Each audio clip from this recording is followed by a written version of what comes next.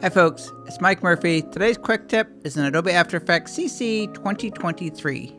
In this tutorial, I'm going to show you how to create new composition viewers to make it easy when you are jumping back and forth between different compositions or pre-comps in your After Effects projects. So this is my main composition. I've labeled that main comp.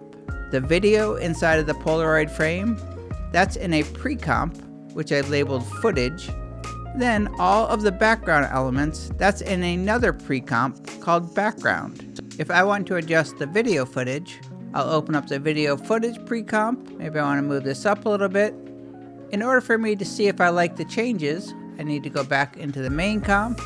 I'll go back into the footage to continue adjusting until I get it the way that I want.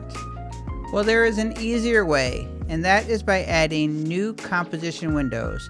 So if I make a change to one composition or pre-comp, I will see the changes updated in the other window. To add a new composition viewer, there's a couple ways you can do so.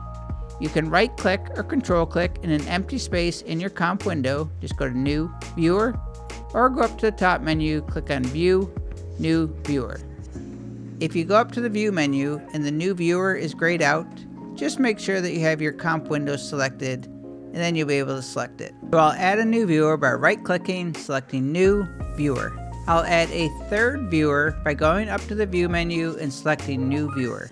I can rearrange the panels, so I'll just click, drag it below the other one, then hover my cursor in between the panels until I see the double arrow, and then I can make a little space. To know which comp you are looking at, just look at the very top. Next to composition will always show the current composition in that viewer. To change which comp or pre-comp you are viewing in each viewer, you can just click on the comp name at the very top. At the bottom, you will see a list of all open comps. So if they're open down here, you will see them in this list, and all you have to do is just select the one, and that will change inside each comp window. You can lock or unlock any of the comp viewers by just clicking on the padlock in the top left corner. When a comp viewer is locked, when you select a comp in the Layers panel, nothing changes. If you want it to change, just click on the padlock to unlock, and then whenever you select a comp in the Layers panel, that viewer is going to update or change automatically. And if a comp viewer is locked, you can still change the view by clicking on the comp name and selecting from any of the open comps. Having the viewers side by side, I can now just select the viewer, make any changes to the pre-comp, and I will see the changes update in real time on the main comp without having to go back and forth in the Layers panel.